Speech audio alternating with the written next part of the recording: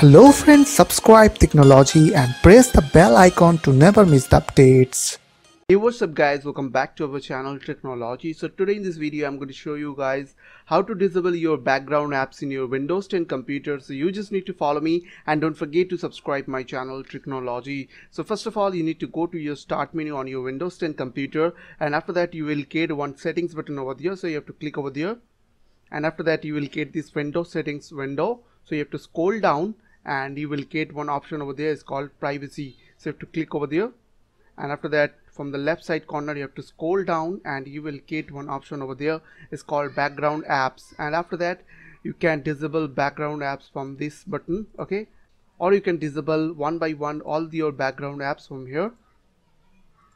So I hope this small video will really help for you, and please don't forget to click on the subscribe button, like button and share button. And if you have any queries or questions, then comments down below. I will see you guys in the next video. Take care.